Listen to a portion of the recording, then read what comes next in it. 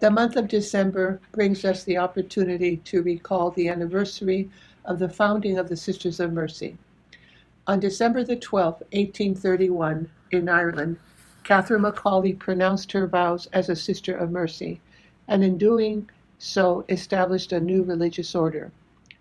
There is another founding story which takes place on December the 12th, 1531, in the Valley of Mexico. It is here that amidst the chaos and destruction of Spanish domination and conquest of the Aztec Empire, the defeated indigenous people cry out in desperation. We wander here and there in our desolate poverty. We have seen bloodshed and pain. We are crushed to the ground. We lie in ruins. There is nothing but grief and suffering in Mexico. It is at that moment that their cries and lamentations are answered. As the story is told, a poor Indian man named Juan Diego passes by a sacred hill once dedicated to Tonantzin, the venerable mother and goddess of the Aztec people. As he passes by, a gentle voice calls out to him, Juan Dieguito, my beloved son. The tenderness of her voice draws him, and Juan Diego walks in the direction of the call. When he comes to the top of the hill of Tepeyac, Juan Diego sees a lady of glowing beauty. Her dress radiated like the sun, and her face had an expression of love and compassion. She said to him, Juan Diego, my dearly beloved son, where are you going? He tells her that he's on his way to church for religious instruction. To his surprise, the lady has a request, and that is for Juan Diego to ask the bishop to have a temple built there where she is standing.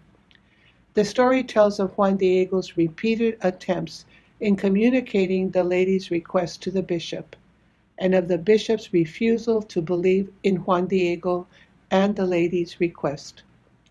Juan Diego felt defeated and belittled by the bishop's rejection. He returns to the hill of Tepeyac and pours his heart out, telling the lady that he has failed and that she should entrust this mission to someone else. The lady answered him, Listen, my son, the smallest of my children, you who are vulnerable. I want you to understand that I have many servants and messengers to whom I can entrust this message, but I want your help in fulfilling my request. The story concludes with the bishop still refusing to believe that Juan Diego is telling the truth. The bishop requests that the lady send him proof. The lady sends Juan Diego to the top of the hill to gather roses that are blooming in the dead of winter. Juan Diego gathers the roses and returns to the bishop's residence. Once he is ushered into the bishop's presence, Juan Diego unfolds his tunic with the roses.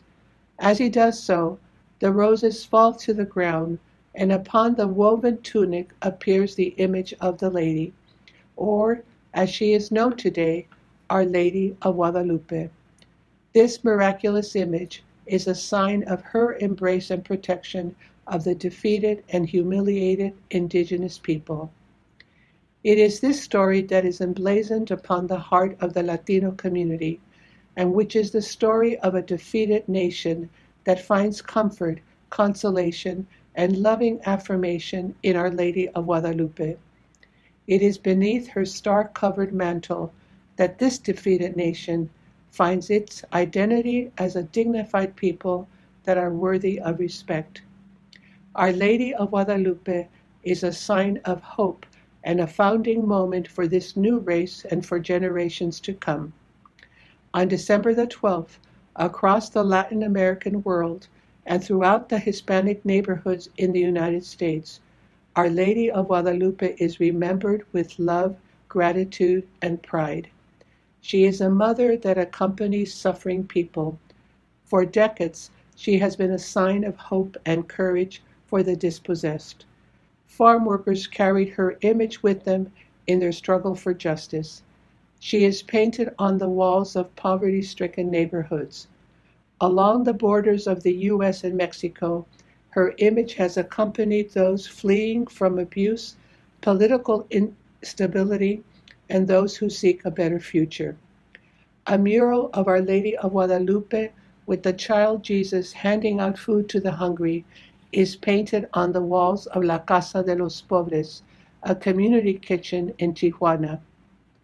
The words Our Lady of Guadalupe spoke to Juan Diego almost 500 years ago hold as true today as they did then. Hear me and understand well, my little son, that nothing should frighten or grieve you. Let not your heart be disturbed. Do not fear that sickness, nor any other sickness or anguish. Am I not here, who is your mother? Are you not under my protection? Am I not your health? Are you not happily within my fold? What else do you wish? Do not grieve nor be disturbed by anything. At the break of dawn on every December 12th, men and women celebrate their love for the dark-skinned mother of the poor as she accompanies them again and again.